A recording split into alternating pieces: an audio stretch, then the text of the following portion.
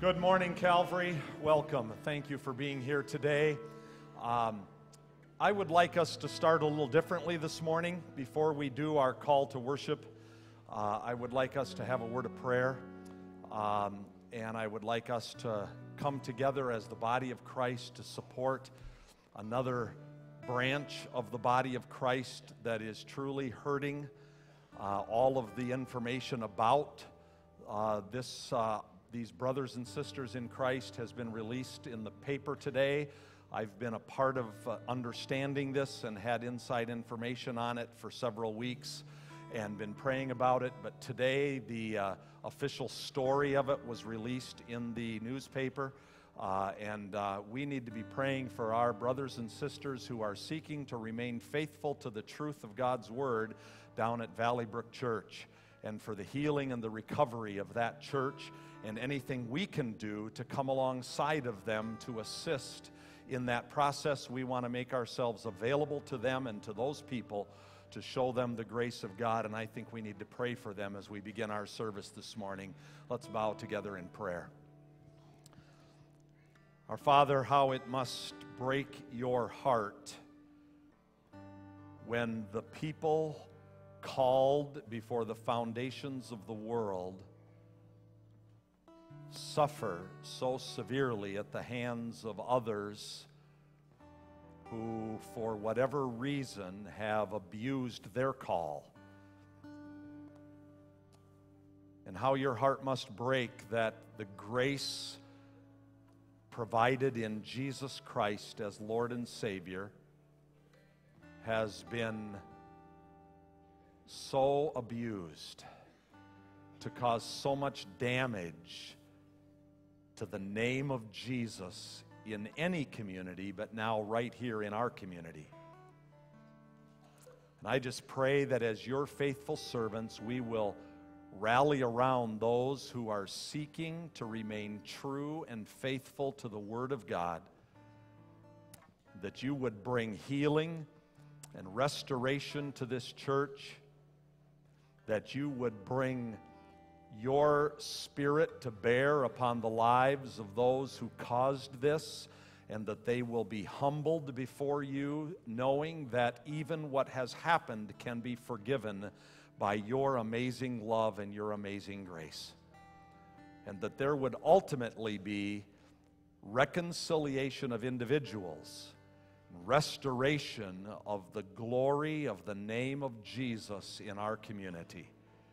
And we give you praise that we have been put in this place at this time to be the representatives of that redemption, and that we will do our best to reach out in your love and embrace the hurting and restore the wounded, and to reconcile to you and to ourselves and to others those whose relationships have been broken. And we give you praise and thanksgiving for your grace upon all of this. Amen. Amen. Please stand with me. Today we wrap up my portion of our series on Get Fit. And all God's people said, amen. I know. We wrap it up with our final message from 1 Timothy on what it means to get fit. And it means to train, to be trustworthy, to pass on the truth. Not to pass on the truth. To pass on the truth. Put the emphasis on the right syllable. And today we want to focus in our time on the foundation of that truth, the salvation that we have in Jesus Christ. Listen to these words in 1 Peter. Blessed be the God and Father of our Lord Jesus Christ. According to His great mercy, He has caused us to be born again to a living hope through the resurrection of Jesus Christ from the dead, to an inheritance that is imperishable, undefiled, and unfading, kept in heaven for you who by God's power are being guarded through faith for a salvation ready to be revealed in the last time. In this you rejoice, though now for a little while, if necessary, you have been grieved by various trials, so that the tested genuineness of your faith, more precious than gold that perishes though it is tested by fire, may be found to result in praise and glory and honor at the revelation of Jesus Christ. Though you have not seen him, you love him. Though you do not now see him, you believe in him, and rejoice with joy that is inexpressible and filled with glory, obtaining the outcome of your faith, the salvation of your souls. That's why we're here, to celebrate that Jesus saves. Amen.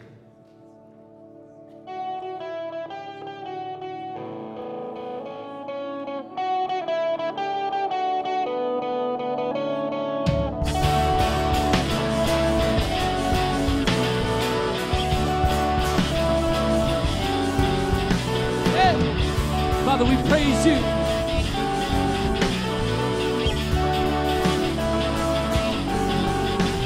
We have heard joyful sound. Jesus saves, Jesus saves. Sing it out. Spread the tidings all around. Jesus saves, Jesus saves. Bear the news to every land.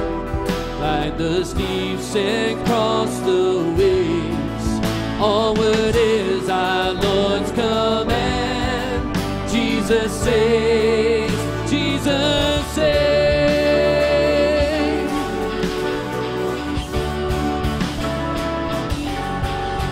Sing above the battle strife. What? Jesus saves, Jesus saves. By his death, life. We believe Jesus saves, Jesus saves. Sing it softly through the gloom, with a heart of mercy grace. Sing the triumph o'er the tomb.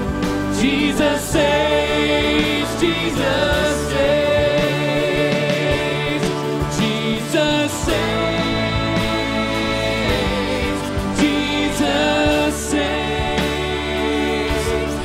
Gratefully praise our God who saves.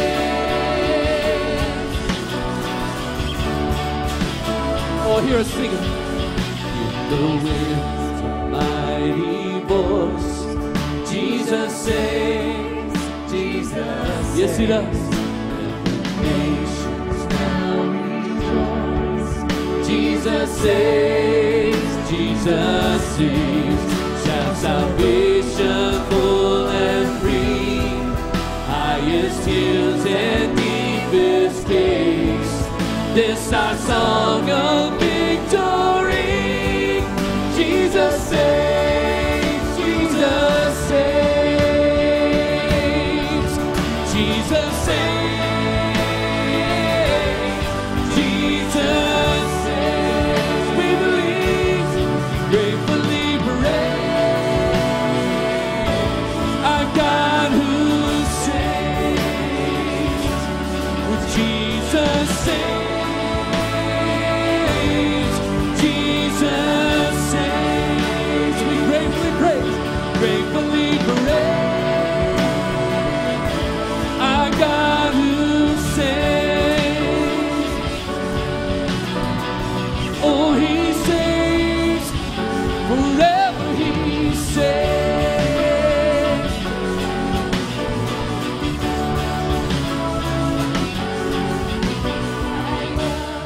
Tell the story of unseen things above, of Jesus and his glory, of Jesus and his love. I love to tell the story because I know 'tis true. It satisfies my longing as nothing nothing else can do. I love to tell the story. It will be my theme in glory to tell the old story of Jesus and His love.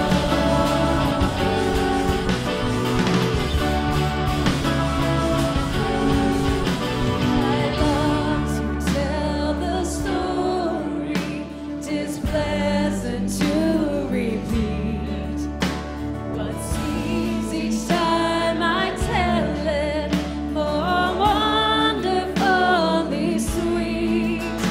I love to tell the story, for some have never heard the message of salvation from God's own holy word. I love to tell the story.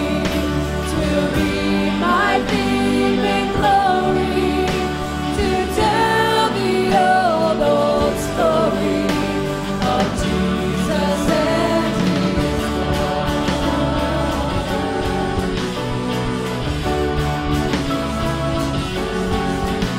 I love to tell the story for those who know it best. Seem hungry and thirsty to hear it like the rest. And when in scenes of glory I sing a new song, 'twill be the old story that I have loved so long. I love to tell the story. It will be my theme in glory to tell the old story of Jesus and Here we go. Together we sing. I love to tell the story. It will be my theme in glory to tell the old story of Jesus and All one voice, church. I love to tell the story. It will be my theme in glory to tell the old story of Jesus and His love. Praise you, Father. We lift your name. Well, good morning, Calvary. It's great to have you with us. Would you please take a moment and greet one another around you and welcome them this morning? Good morning.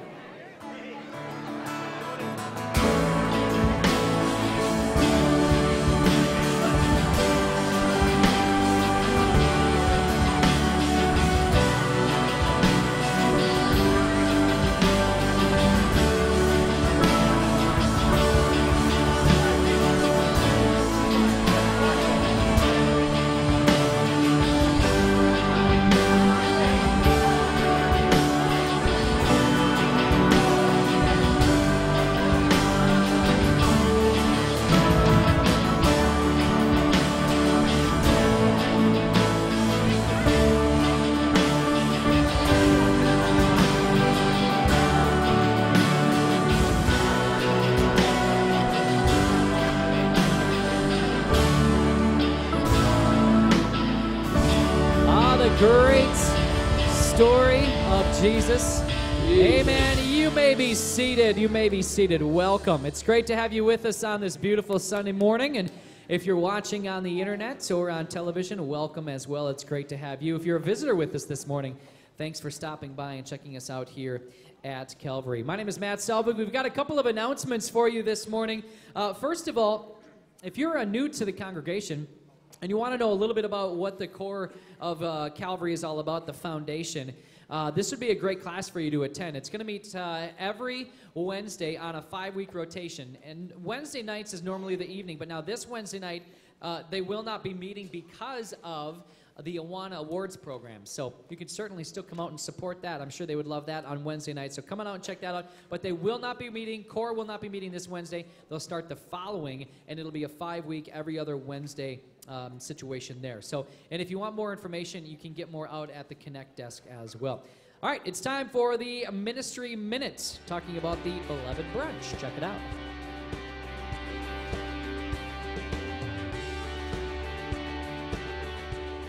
Hi, I'm Erin Selvig, the coordinator of the Beloved Women's Ministry event.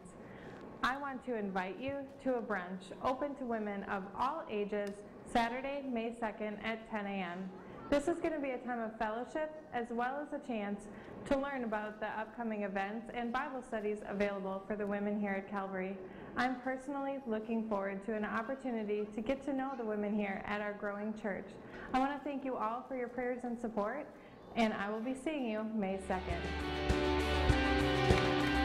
Okay, so May 2nd, any ladies, you are invited May 2nd for the brunch. Now, Erin, my wife, she will be standing in back at the Connect desk, and she will be taking names. If you are interested in coming, please get signed up on the sheet that she will have available back there. It doesn't mean necessarily that you're definitely written in stone, but we're just looking for a head count as far as food and whatnot. So if you're interested, again, May 2nd is the date, Saturday morning, a great time for ladies' fellowship. It's the brunch, okay?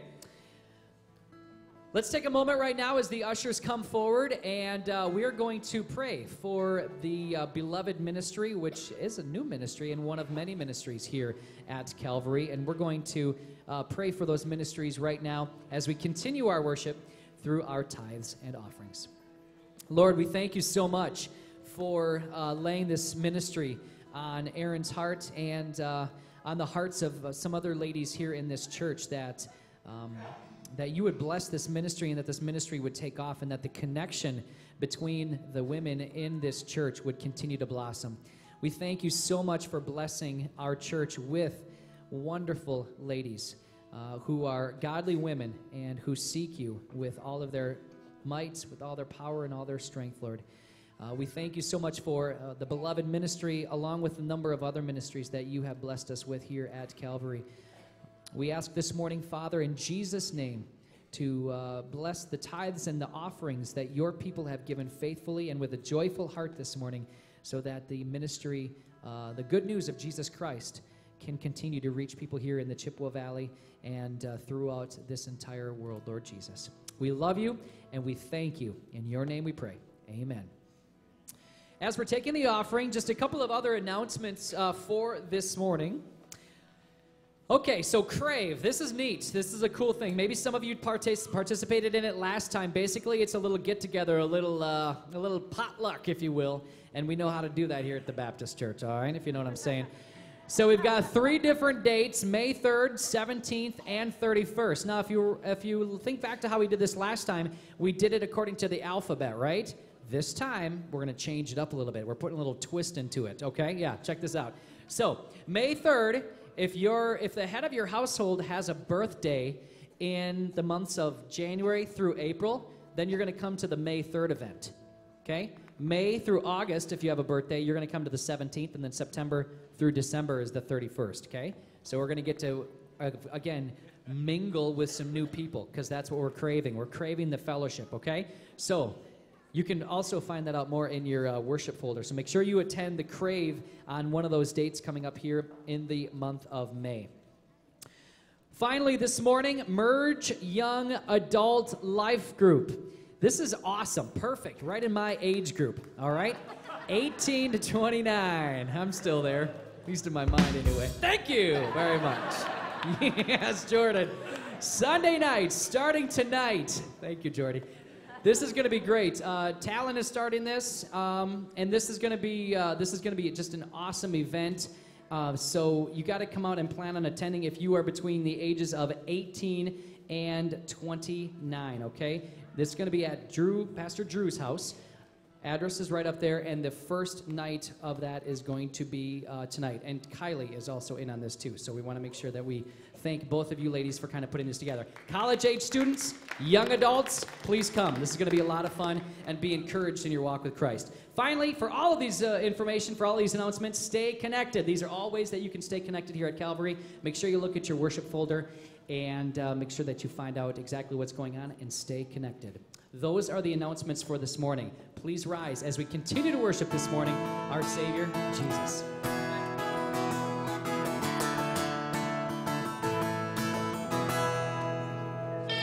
Sing along. Shine your light and let the whole world see. Shine your light and let the whole world see. Everyone needs compassion, a love that's never failing. Let mercy fall on me. Everyone needs forgiveness, the kindness of a Savior, the hope of nations. Every tribe, every tongue, every nation, always love you, God. Savior, He can move the mountains. My God is mighty to save. He is mighty to save forever. Author of salvation, He rose and conquered the grave. Jesus conquered the grave. Shine your light and let the whole world see. Shine your light, Lord. Shine your light and let the whole world see. So take me as you find me, all my fears and failures. Fill my life, Lord, fill my life again. Give my life to follow everything I believe in. I surrender, now I surrender. I surrender all to you.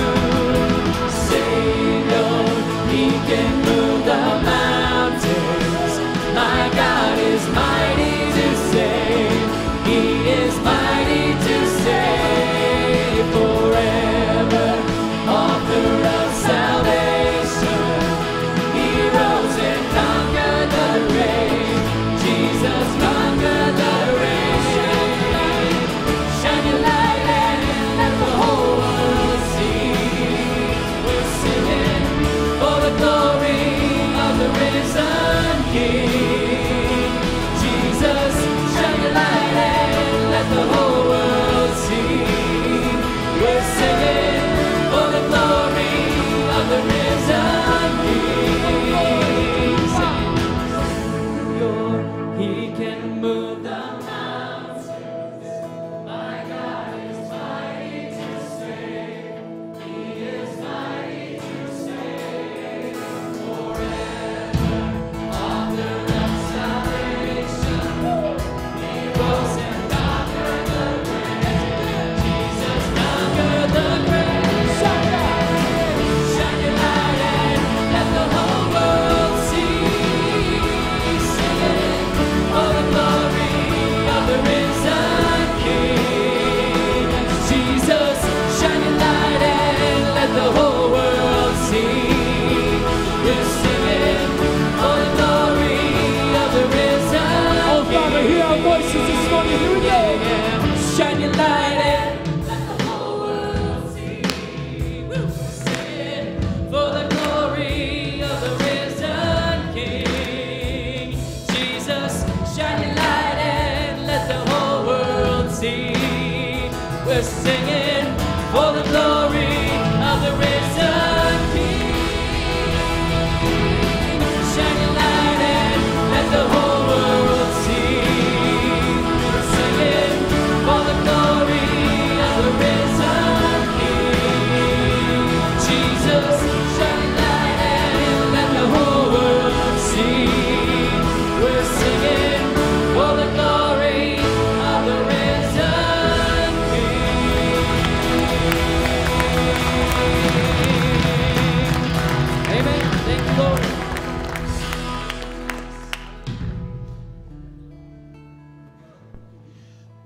That's all I had to say was, wow. This is our Selah time. You may be seated. It's a time we reflect upon the greatness of our King. What a mighty God we serve. Our God is mighty to save. That's an incredible message, an incredible truth to sing. What a mighty God. And he is mighty to save. Our Selah time is a time that we reflect upon what we've just sung. It's also a time that we pray together as the body. And so we're going to ask you in a moment to form little groups or right where you are and pray together. And this morning we have several of our church family that have special prayer needs. And so I'm going to mention them very quickly. And remember to pray for them. And if you know where they are, and I'm not sure, one of them's here, some are in the hospital. So one is Kelly Adkins, one of the families from our church. Yesterday fell off her horse, broke her ankle, is in the hospital, and will remain there until they get some swelling down and are able to repair and fix the broken bones in her ankle. So remember to pray for Kelly and the family. And then Cara Winsink. Just pray with the Winsinks and difficulty and that God would sustain the pregnancy and that the baby and Cara and that family would know of our love and know of our great God that is able to meet every need. And then Linda Roberts is in the hospital. She's been in for a week, and they're doing some changes of medicine and trying to get her more stable and some help there. So remember to pray for Roberts. And then Kathy Holloman. Her brother, Brad, has had 2 heart attacks recently. Is not a believer. She's praying for his health and for salvation for her brother Brad. Kathy has a great-granddaughter, Kalahia, I think is the pronunciation. She's 1.5 years old, and they found a mass behind one of her eyes. So pray for that little 1.5-year-old girl. So as we go to prayer, remember these, and remember to pray for each other. Let's spend some time in prayer.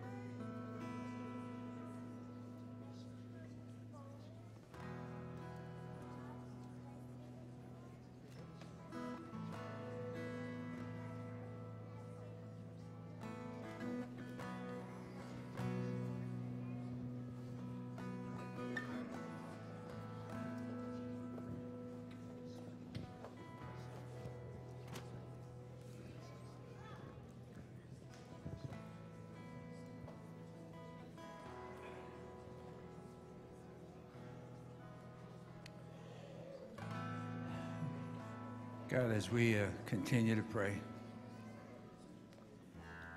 we realize that our deepest needs you know all about, and you can meet every need. Whether it's when we are on the mountain or we're in the valley, we just pray, Father, that we would be willing to trust you, and that we would leave the individuals that we bring before you in your hands, knowing that you not only are a God who is mighty to save, but you are a God who loves us deeply, and you care deeply for us. And so we trust you, and we leave this in your hands. We give you thanks for all that you're doing in our midst, in our individual and corporate lives. We ask this in Jesus' name. Amen.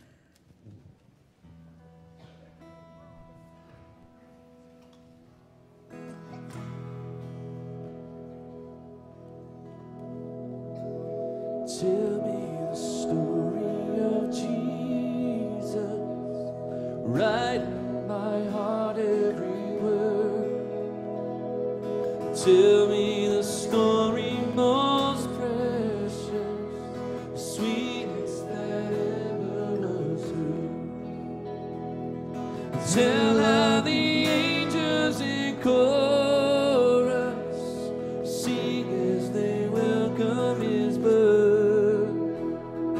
Glory to God in the highest, peace and good tidings to earth. Tell of the story of Jesus, tell every heart, every word. Tell of the story most precious, the sweetest that'll ever be heard.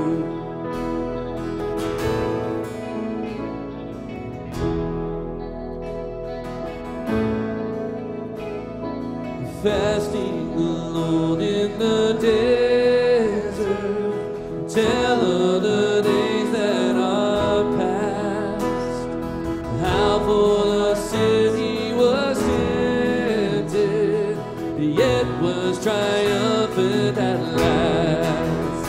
Oh, tell of the years of his labor, tell of the sorrow he bore. He was despised and afflicted, homeless, rejected, and poor.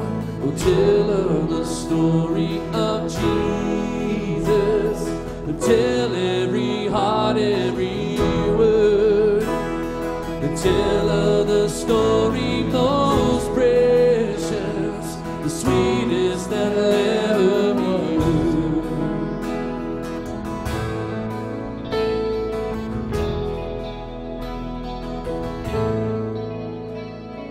Tell of the cross where they nailed him, suffering in anguish and pain.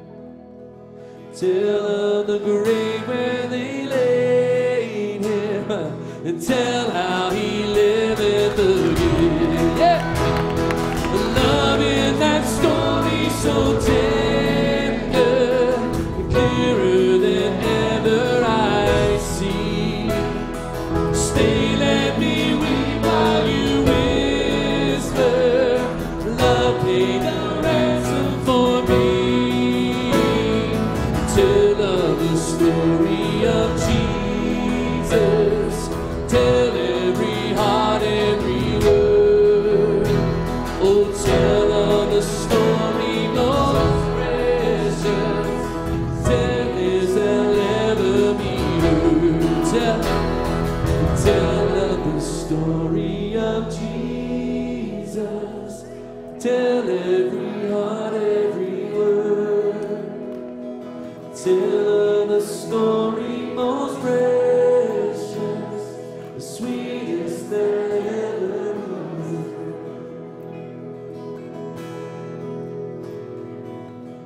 Father God, we bow in your presence right now, thanking you that someone told us the story of Jesus. And now would you use the remainder of this service to encourage us to be the tellers of the story. For we do not know who around us is ready to be one of us. Brother or sister in Christ, saved by the blood of Jesus, forgiven for all eternity. But if we don't tell the story, they may never hear. So lay on our hearts the wonder of that story, and let it come out of our hearts as the abundance which you intended it to be.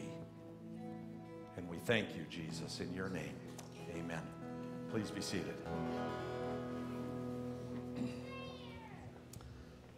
Before I begin this morning, I just want to, as the kids are going out to Discoverland, just want to clarify something in Matt's announcements this morning, that when he said for the crave meals, that you go by the birthdays of the head of the household.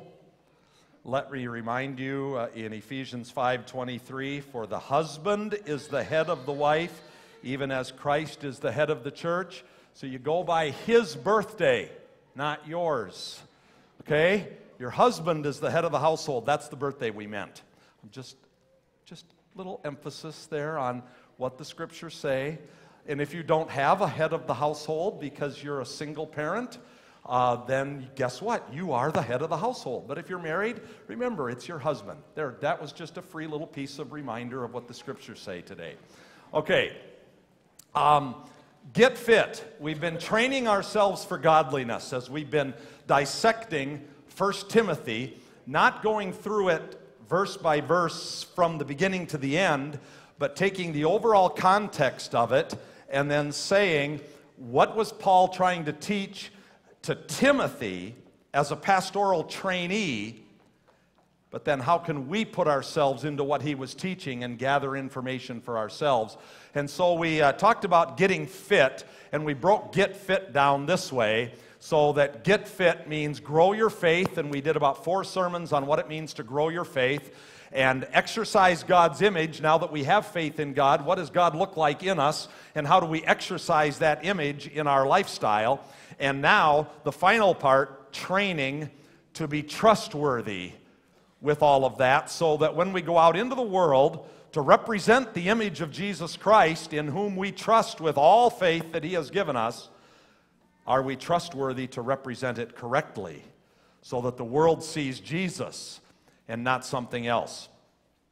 Today we're going to talk about, in the final message of this that I have prepared, Pastor Drew is going to wrap it all up next week, actually, with something God has been putting on his heart as to how to pull this all together into one point of application for our lives. And so Pastor Drew Elgersma, our pastor of student ministries, will be preaching next Sunday.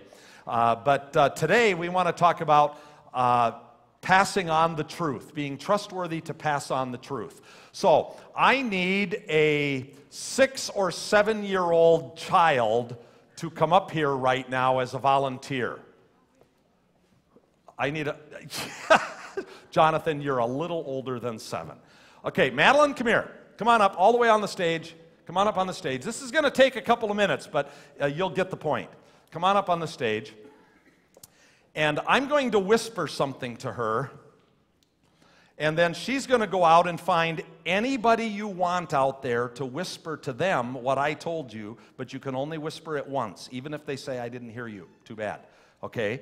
And then they have to get up and go find somebody else and whisper it to them, and they have to go up and find somebody else, and when the 5th person has heard what I whispered to her, that 5th person has to come up here and speak what I said to her to all of you. Okay? So get ready. You could get chosen. You could get chosen. Okay?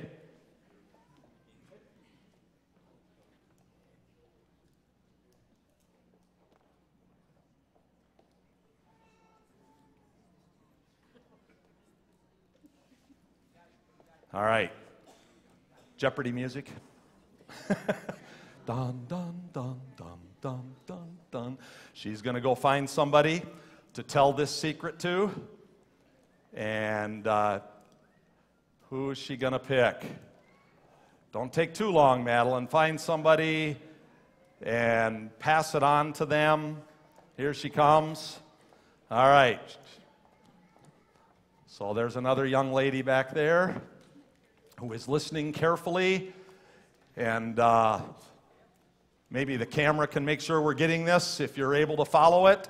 And then who did she choose? Oh, there she comes. All right, Savannah, who are you going to find? Oh, Pastor Josh. And let's see, Brian, I'm going to need that microphone real quick for the person who comes up, and then I'll make sure you get it back. Thank you. Who's Pastor Josh going to get? I'll bet I knew he was going to get Andrew. All right.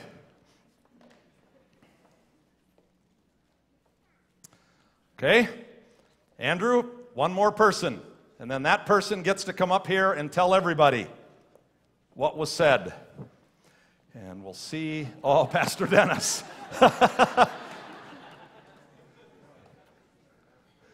Yeah, now anything can happen. Be prepared. He's deaf in one ear and can't hear out of the other.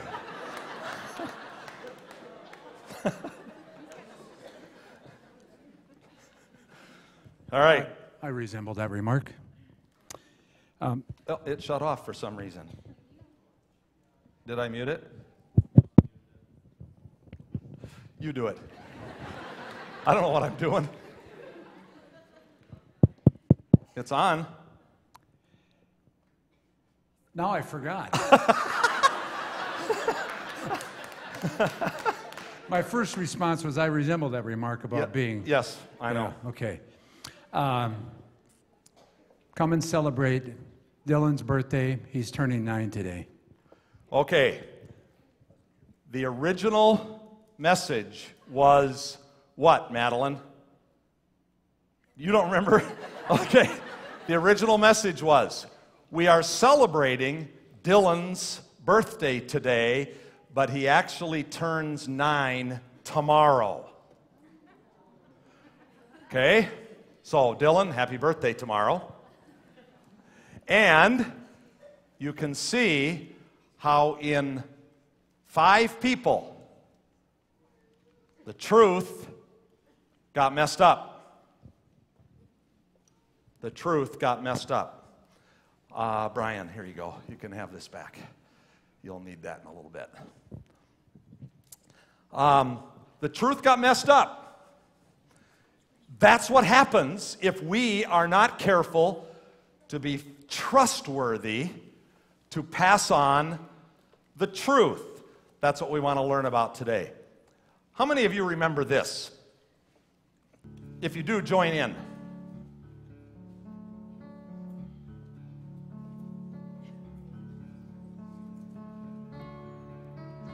A spark to get a fire going, and soon all those around can warm up in its glowing. That's how it is with God's love. Once you've experienced it, you want His love to everyone. You want to pass it on. Okay, that's good, Brittany. Thank you. Thank you. How many of you remember that? Of course you do. That's one of the old world-famous camp songs, singing around the campfire at Bible camp or whatever. When you experience God's love, you want to pass it on.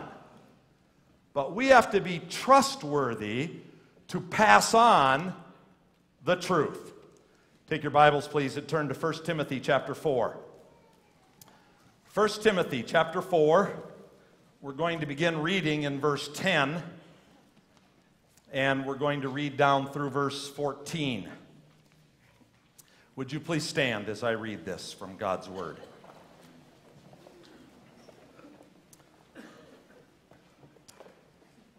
For to this end we toil and strive, because we have our hope set on the living God, who is the Savior of all people, especially of those who believe.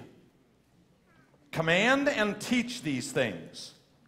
Let no one despise you for your youth, but set the believers an example in speech, in conduct, in love, in faith, in purity. Until I come, devote yourself to the public reading of Scripture, to exhortation, and to teaching. Do not neglect the gift you have, which was given you by prophecy when the council of elders laid their hands on you. You may be seated. We have to understand this truth. If we are going to be trustworthy to pass on the truth, then we must have a working knowledge of the truth. If we're going to pass on anything, we have to have a working knowledge of it. Now, sometimes, those of you that have been in the hospital, and those of you that know me well, know that I have this passion to understand the medical stuff of how the human body operates and works. I love visiting people in the hospital. Firstly, to be there with you, of course. Secondly, so that I can discover as much as I can from you and the doctors and the nurses, what is this condition? And how do you treat it? And how do you resolve it? And what caused it? And I don't know, I just have this insane desire to know as much as I can about the medical field and about the human body. Now, I have never studied it all that well. I love the doctor I have right now because she takes all the time in the world to explain absolutely everything to me, and appointments turn into long, long affairs of learning everything I can learn about stuff. It's wonderful, and she loves doing it.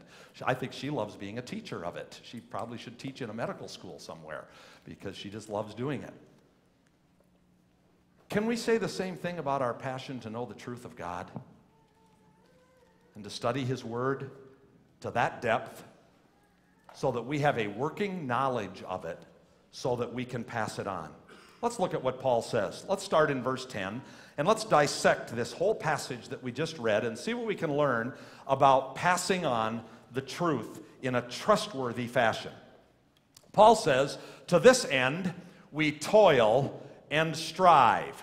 To this end we toil and strive. To what end? He says, to this end. What end? The end that he's talking about in context here is the training yourself for godliness from verse 7.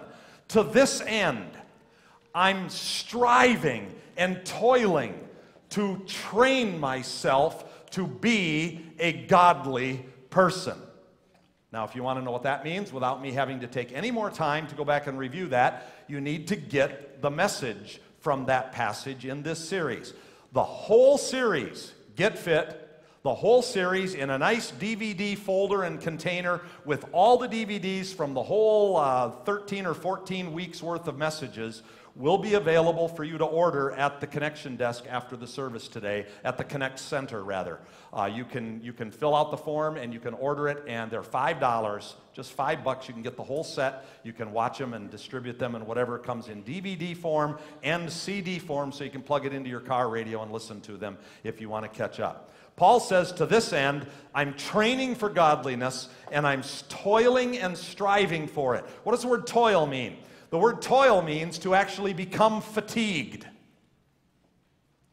To become fatigued. When was the last time you can remember becoming fatigued at daily devotions? That you toiled so hard to learn what it meant and how to apply it to your life that it actually wore you out. You were just exhausted and drained from all the self-evaluation and the application. And yet that's the word that Paul chose here. He said, I'm so intent on achieving this working knowledge of the godliness of God in my human existence so that I can pass it on, that I'm going to wear myself out making sure I get it right. And then the word and. toil and strive. The word "and" is a Greek preposition that means to have a cumulative effect. In other words, what he just said gets added to what he's about to say so that you get a totality of what you're supposed to be doing. And what you're supposed to be doing is, in cumulative effect, becoming fatigued to the point of striving, and the Greek word here for strive means to be taunted, defamed, and to experience reproach. Get this, here's what Paul says. I am so intent on having a working knowledge of who God is and the application of His life to my life that I'm going to wear myself out to make sure I'm applying it correctly, even to the point of getting more worn out based on all the reproach and the taunting and the defamation of my character that's going to come when I start to live it out in the presence of ungodly people. Are you starting to, thank you, you're starting to get an understanding of the importance of what it means to have a working knowledge of passing on the faith of Jesus Christ. You see, that means I don't care how worn out I get from either studying it or worn out I get from being accused of living incorrectly or for wearing the wrong t-shirt to school on Silence Day or whatever it might be. I don't care how much defamation I get. I don't care how much abuse I get, how much reproach I suffer. I am intent on passing on the truth because it's working in me. Okay? That's what Paul is saying here. The pursuit of godliness was so powerful that no obstacles, personal, physical, or emotional, could stop it in Paul's life. Now, he goes on and he says, because we have our hope set on the living God. I strive after this and I toil for this because is important. Every word is important in Scripture. What is our motivation for training for godliness and to be trustworthy representatives of Jesus? That's why the word "because" is there. It explains what he's about to say is your motivation for having this kind of working knowledge of God. Because we have set. The verb form is have set in that passage, even though it's separated by what the verb is about. We'll talk about that in a moment. We have set. That Greek word, the context of that Greek verb is in the perfect tense, which means it is a once-for-all decision that has an ongoing effect. You made a once-for-all decision, or you should have thought of it this way, a once-and-for-all decision in the past to be a follower of Jesus Christ and to begin the process of gaining a working knowledge of His godliness and application to your life. And Paul says the reason that I am able to endure anything from that point of that decision onward is that decision, once made, empowered by the Holy Spirit of God in His grace and His provision, makes it possible for me to have that as the ongoing reality of my life every day, no matter what happens. Because I have set my hope, our hope. We have set our hope, the confident expectation that results in joyful anticipation of what is to come. We have set our hope. We're confident about this. We anticipate that no matter what happens, we are going to be provided for by God Himself and have all the confidence we need in that. And that hope has been put on the living God. Hope on the living God. To be so determined to trust the living God that everything in our lives is motivated and controlled by our relationship with Jesus Christ. Can we make that statement today? We toil and strive because we have set our hope on the living God that we are absolutely determined, and we so trust Him to fulfill His word in us, that our lives today are motivated and controlled totally by our relationship with Jesus Christ. A.W. Tozer, on October 16th, 1977, in an article or a sermon he preached called Power for Living, wrote this. Listen carefully. There is today an evangelical rationalism which says that the truth is in the Word of God. And if you want to know truth, go learn the Word. And if you get the Word, you have the truth. Now, when I first started reading that, I thought, okay, where's he going with this? Because isn't that true? That if you get the Word, you have the truth. And some of us may think that that's sufficient, that we have the knowledge of the truth. But remember our definition. You must have a working knowledge of the truth. Listen to the rest of what A.W. Tozer says. If you get the Word, you have the truth. That is the evangelical rationalism that we have in fundamentalist circles. Quote, if you learn the text, you've got the truth. End quote. He continues, this evangelical rationalism wears our uniform. He comes in wearing our uniform and says what the Pharisees said. Well, truth is truth, and if you believe the truth, you've got it. Such people see no beyond, no mystic depth, no mysterious, or no divine. They see only, I believe in God the Father Almighty, maker of heaven and earth, and in Jesus Christ, His only Son, our Lord. They have the text and the code and the creed, and to them, they're in the truth. So they pass only that on to others. The result is we are all dying spiritually, because to know the truth is to know the Son personally. We do not pride ourselves on knowing the truth. We pride ourselves on knowing the one who said, I am the truth. And it is Him that we pass on. It is not the doctrine. It is Him that we pass on. And I'm afraid that many of us have suffered for a long time from the evangelical rationalism of simply knowing the truth. I can spout off the doctrines and the theology, but can I pass on the person of Jesus Christ? Because I have a working knowledge of the truth, Jesus Christ indwelling me.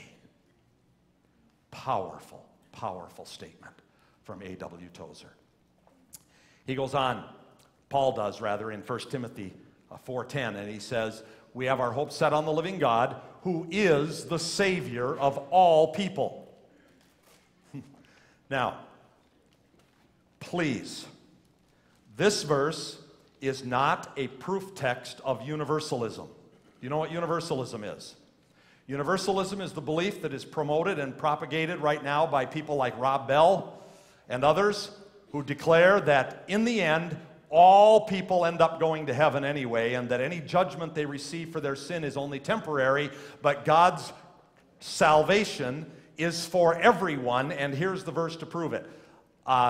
There's a fundamental rule of Scripture, and that is this: when you interpret it, no one Scripture can ever contradict any other Scripture.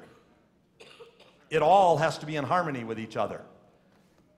And the people who pull this verse out and say, okay, God said He is the Savior of all people, especially of those who believe, which is the next thing he's going to say, especially of those who believe. But all get saved, there's just a few little extra benefits that those who really believe get. Okay? That is heresy. That is false doctrine. For the Scriptures teach clearly that the wages of sin is death, and that all who reject Jesus Christ as Savior will spend eternity in the fires of condemnation. There is no partial judgment and then ultimate salvation for everyone. That is totally out of context with what Paul is saying here. He is saying here, listen, the reality is that the redemption that was paid for by Jesus Christ has a temporal impact on all people. It has a temporal impact on all people. Temporal meaning temporary. There's an experience of God's grace that exists in this world that protects even unsaved people from the full effects of evil, even though they don't believe in God. There are still good people who don't believe. There are still people who do good. There are temporal effects to the salvation of Jesus. When Jesus died for the sin of the world, the power of Satan was minimized the moment Jesus rose from the dead, and the temporary effects of even Jesus Christ's saving power became evident to people throughout the world. There is a spirit of grace that still exists even in unsaved people. But eternal redemption of the individual is reserved only for those who believe, especially of those who believe. We don't ask anyone to experience just the temporary benefits of following Jesus. The Bible's full of illustrations of people who did that. If you turn to Hebrews, for example, chapter 6, you would read about a group of those people in that passage in Hebrews where it says that there are those who have come into the church, they've tasted of the Holy Spirit, they've seen the work of God all around them, and they've experienced the benefits of being a part of the fellowship of believers in a church. But then they turn their back on that and they go the way of the world and they die in their sin, because they have to die in their sin, because once having tasted it and seen it in reality and then rejecting it, it would be necessary for Jesus to die again to offer them another opportunity to be saved when they've already rejected the one they tasted. And then the writer of Hebrews says this, in case you're wondering if the people who have tasted are saved or not, the writer of Hebrews says this: "But I am convinced of greater things for those of you who believe." See, the person who sits in the church every Sunday and just tastes of all the good things of God and has the head knowledge of God and has the experience of some of the blessings and the benefits of God's people that are going on around them, and they've had helping hands come minister to them, and they put a new roof on their house, or whatever we did, and however the love of God has been expressed to you and you've tasted of the goodness of God, do you have a working knowledge of God that has transformed your heart, or is it simply your pursuit to just find another place of acceptance and another feel-good way to live life? And if it is, you are not saved yet. You are not saved yet. Until with your heart you surrender and repent and believe in Jesus as your Savior, and then Jesus becomes your eternal Redeemer, not just your temporary provider of some good benefit. That's the distinction that Paul is making. That's the working knowledge of the gospel of Jesus Christ. And then Paul says, now that we have that working knowledge, Paul says, you got to pass it on. You've got to pass it on. I've been thinking about a lot of different illustrations at this point, and it's hard for me because I'm such a reserved and non-emotional person that I don't really pass on things very well. Yeah, Jordy, where's the drums? I tend to pass everything on. Anything good that happens, I tend to pass it on. And I have a son who kind of does the same thing. And I remember the day that I was at home and my phone rang. And it was my son on the phone. And I said, my first question was this. I remember it vividly. My first question was, I thought you went golfing. Why are you calling me? And he said, why else would I be calling you in the middle of a golf round? And I went, you got a hole in one. And he said, yes, I just got a hole in one. And he had to explain the whole thing of, well, I took this club and I hit this shot and it hit the green and it rolled this way and went right down. And it was, he explained, he gave every detail of the whole hole in one. Because it was so thrilling, he had to pass it on. Is the working knowledge of Jesus Christ in your life so thrilling that you cannot wait to pass it on to someone? Man, it should be. It should be. And so Paul says, here's how to pass it on. Verse 11, command and teach these things. Command and teach these things. He says, Paul, look, if you've got a grip on this, and it's got a grip on you, then get busy and start teaching all this stuff. If you flipped over to 2 Timothy chapter 2, verses 1 and 2, you'd hear Paul say it this way, you then, my child, be strengthened by the grace that is in Christ Jesus, and what you have heard from me in the presence of many witnesses, entrust to faithful men who will be able to teach others also. I remember at my other son's wedding, that is a part of the wedding ceremony, I had a baton, chrome silver baton, from track, a racing baton, not a conductor's baton, a racing baton from a track meet, a chrome one printed with that verse on it. And during the wedding ceremony, I handed that baton to my son. And I said, now as the head of a household, it's your responsibility to pass on what you have heard taught about Jesus Christ and to pass it on to your family as well. And I praise God that he is still doing that. Command and teach these things. Command. Command. Wait. Hear it again. Command.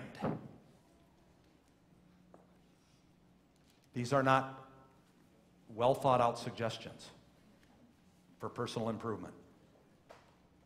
These are not, well, you can take this for what it's worth statements. These are the truth. Sorry. These are the truth of Jesus Christ and the gospel of Jesus Christ. And we pass them on because they are mandates of God for anyone's salvation. Number 2, Paul says in verse 12, don't make excuses or let things or people get in your way. Let no one despise you for your youth. Don't make excuses. Don't let things, and especially don't let people get in your way. If you're going to pass on the gospel, there are no excuses. Oh, but Pastor, you don't understand. I have this incredibly shy personality. And I just can't talk to people until after I've gotten to know them for a while. Great, get to know them for a while and then talk about Jesus, will you? Will you just do that? Get to know them and then talk about Jesus. Unfortunately, when we put any excuse connected to the Great Commission, the excuse becomes the procrastination of doing what we've been called to do. Because then we not only say, well, but it takes me a while to get to know someone, and then we start to get to determine, well, I don't know them well enough yet to talk that way to them. I don't feel at peace yet about talking to them. Wait, I need to pray more about having the peace of God to talk to them about Jesus. Wait, why do you have to pray about whether or not to be obedient to something God already told you to do? Don't make prayer your excuse. Just do what God said to do. Command and teach these things. Pass them on. And don't let anyone despise you because you're young or because you're immature or because you're a new believer or because you're a long-time believer or because your personality doesn't match up or because you're too crude or you're too bold or whatever your excuse might be. Don't let any excuses get in the way of passing on the truth of Jesus. Thirdly, the best way to pass it on is to live it. I'm glad Paul said this for the sake of all of those who have trouble talking to others. I'm glad Paul said this to Timothy first. He said, "Let no one despise you for your youth, but set the believers an example in speech, in conduct, in love, in faith, and in purity." Now, yes, the context is Paul's talking to a pastor, that the pastor is supposed to set this example to all of the people that he's leading and shepherding in his church. But what's the first thing that is the example? In speech. I hope that you never get tired of hearing about or watching me talk to people about Jesus. And I hope that it's an example for you so that you will learn to do it and be bold to do it. But set an example for others, even unbelievers, in speech, in conduct, in love, in faith, and in purity. The gospel is to be modeled in our lives before it ever has to be talked about. So just do a quick review for a moment. Over the last 5 days, any speech come out of your mouth that was not honoring to God? Any choices of conduct and personal choices of lifestyle that were not honoring to God? Any ways in which you did not express the love of God to others, but you expressed love for yourself, protecting yourself? Any way that came out? Any way that you didn't express faith in God and you put your faith in your bank account or your position at your job or whatever? Any way that faith is not being modeled, that it's a working knowledge of the gospel of Jesus Christ? How about purity? Were your thoughts pure and God-honoring, not just your actions? See, the best way to pass on the gospel is for us to get it right on how we live it and have a working knowledge of it in our own lives. And then fourthly, when you have an opportunity, use words. Verse 13, "Until I come, devote yourself to the public reading of Scripture, to exhortation, and to teaching." In other words, when you have the opportunity in the midst of this lifestyle that you're living, where people are starting to notice, according to Peter, the hope that lies within you. Do you have your heart fully set on the hope of Jesus Christ? Because if you do, Peter says that people will start asking you about the hope that lies within you. And then when you have opportunity, you can use words to express three things. Number one, you can pass on the truth of Scripture. You can pass on the truth of Scripture to them. I was so impressed with a Facebook dialogue that was taking place on Friday concerning the day of silence at a public school, where one of our students became a very bold witness for Jesus Christ in the midst of that. And the ways that he and his friends on Facebook responded to the reproach and the criticism of what they were doing with nothing but words of grace of the gospel of Jesus Christ and teaching them the truth. It was powerful. It was powerful. They didn't defend themselves. They didn't get angry back. They simply wrote the truth of the Scriptures to those kids and adults, I think. The second thing he says is be an encourager. Do exhortation, to encourage people. Come alongside people and build them up and give them hope, the hope that you have, and be an encourager to them. And then be a teacher to them. Be a teacher to them. Three things: pass on the truth of Scripture, be an encourager, and be a teacher. Now, you can probably find people all around you who need one, if not all, of those three things. And that God has put them in your life because you're His representative of what they need. if you will just pass on the truth to them. Sometimes we need to have opportunities created for us to do that. And there is a new ministry in town that is starting as a part of an established ministry. As you know, we support here through our church the Good News Jail and Prison Ministry, and the chaplain of that ministry is Reverend Chaplain Brian John.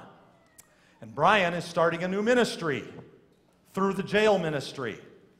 Brian is starting a ministry that ministers to the inmates as a mentoring ministry, and he's going to come right now and explain it to you because maybe you would like to be involved. Brian? Good morning. Thank you, Pastor, for allowing me to come and share with you some exciting things that are going on in the ministry in our local county jail. As you may or may not know, we have about 269 average daily attendance with the inmate population, and we work with between 45 and 50, or have been, in any given week.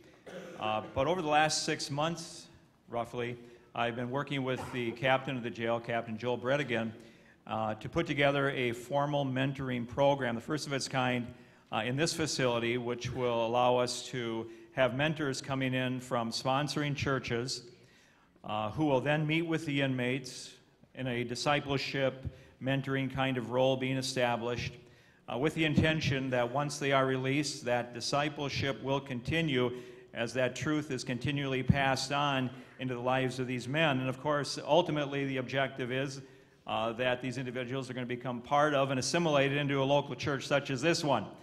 Because we realize that individuals grow in community, we don't grow in isolation, correct? And so one of the downsides is if these individuals are getting out and they haven't established those close mentoring type relationships, it doesn't typically work very well for them. So at this point in time, as I've worked with the captain of the jail, we have received the okay, and we got the green light on this. We're moving forward right now. We have 5 churches that are that have identified mentors, evangelical churches in our community, who are coming in and are meeting with these inmates and already beginning that process and continuing that process of mentoring them. You know, one thing we have found is that individuals who are growing in the Lord and followers of Jesus Christ have a tendency to stay out of jail. Have you found that to be true? There's just something about following Jesus in your life and not being convicted of crimes, at least for doing the wrong things. And so we're really excited about what we're seeing happening as we have right now 5 individuals who are in this mentoring role, have been approved, are going through the training, and we're looking for, before the year's end, to have 5 more mentors who are being added to the program. And our program involves one of being approved by the church, because we believe it is very important that the local churches become part of this and have the backing of the church and the pastor. And these individuals then come into the facility and are trained further. And basically, if you're good at discipleship, if you're good at working with people, if you have a little bit of understanding regarding our culture, you can be a person that can fit into that role. And so we'd be excited to see Calvary Baptist become one of the churches that are part of this. I know that's part of your mission. I know that's part of your vision, to reach people no matter where they've been in life, what they've done, where they've, what their wrongs have been. Whatever their background, doesn't make any difference. Because our Savior came into the world to what? Deliver us from this present evil world. And that deliverance can take place in the here and in the now.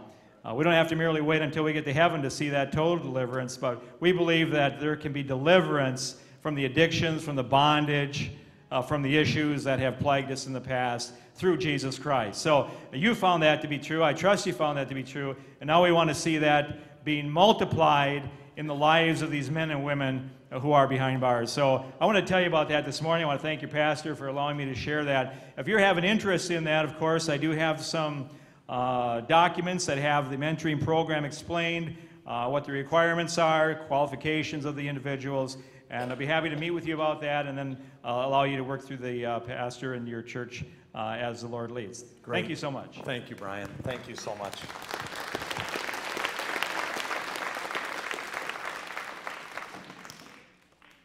So the proper procedure here for you is if you want more information about it, go see Brian and get that packet of information.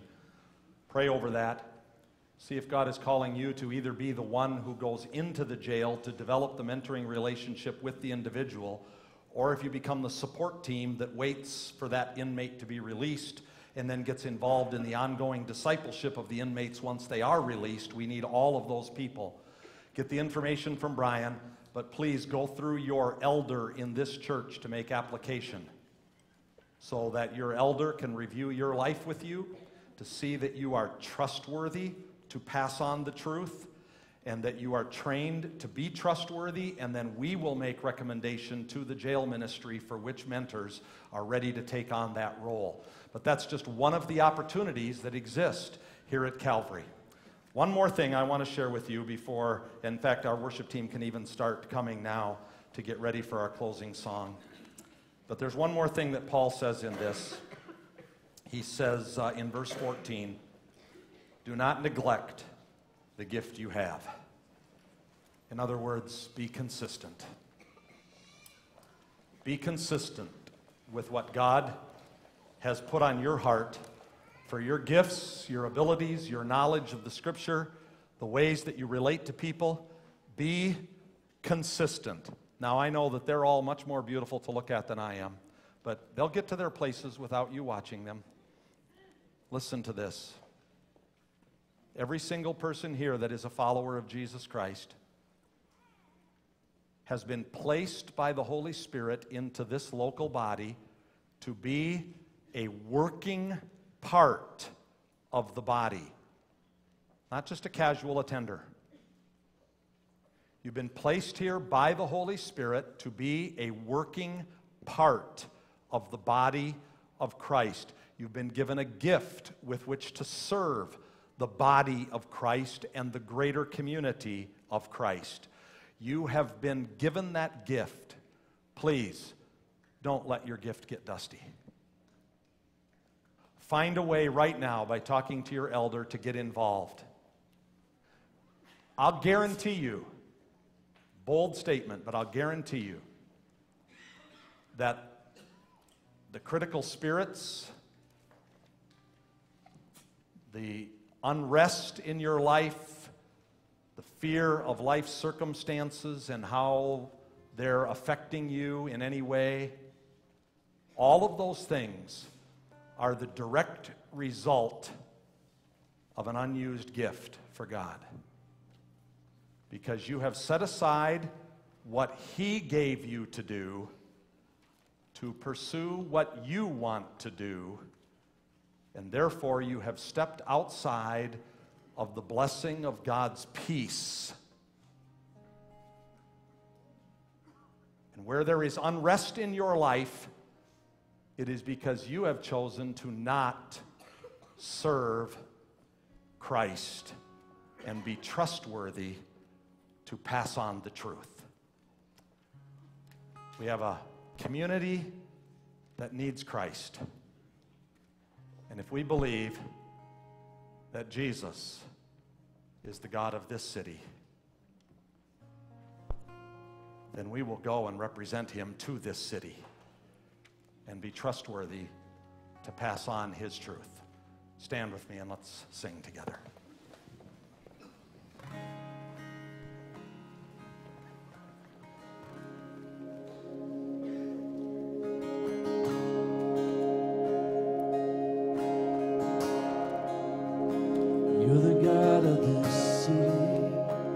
You're the king of these people. You're the Lord of this nation.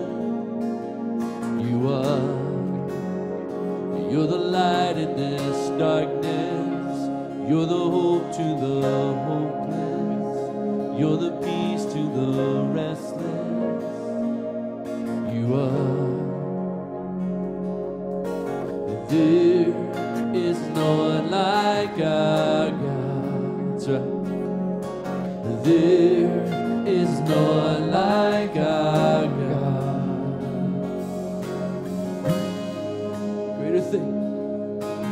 Greater things are yet to come. Greater things are still to be done in this city.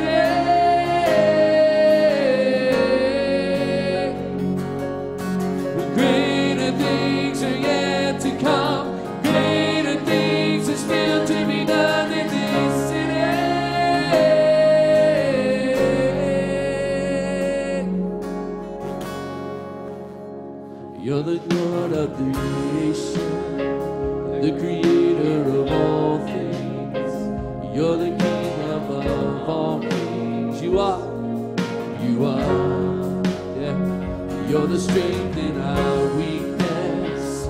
You're the love to the broken. You're the joy in the sadness. Yes, you are.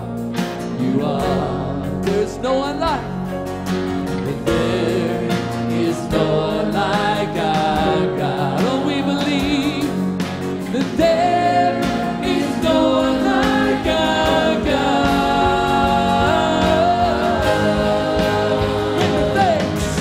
Greater things are yet to come. Greater things are still to be done in this city. Yes, it is. Greater things are yet to come. Greater things are still to be done in this city.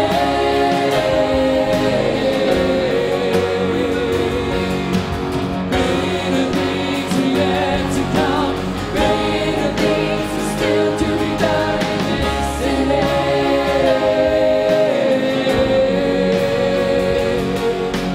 Greater things are yet to come. Greater things are still to be done in this city. We believe, Father. We believe it. We pray for it. We desire it. There is no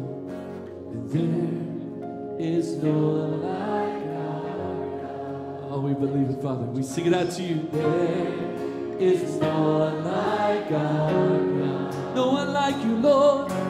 There is no one like our God. There is no one like. There is no one like our God. Yeah, we sing it. There is no one like. There is no one like our God. Oh, we believe that there is no one like our God.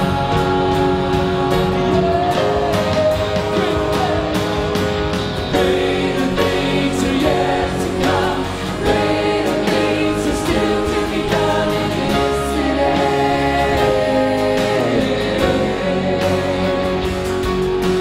Greater things are yet to come. Greater things are still to be done in this city.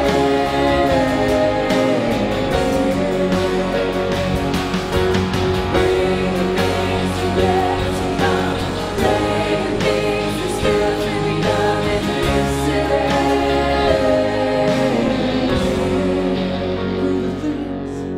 Greater things are yet to come. Greater things are still to be done in this city.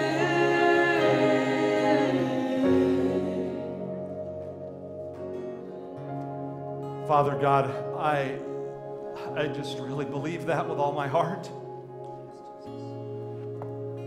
There are just untold numbers of people around us every day who need and want to know Jesus as Savior. And they just need someone to tell them the story. Lord, I want to be one who loves to tell the story. I love to tell the story of Jesus and His love. Thank you for calling us to be part of something greater. What you have done already is great, but there is more to be done until you return and say it is done. We do not dare declare it is done for us until you do. So may we join you today in what you have ahead that is even greater. And it all starts with this. We will be trustworthy to tell the story, and we will love doing it.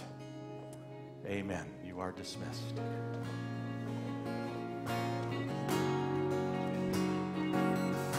And there is no one like our God.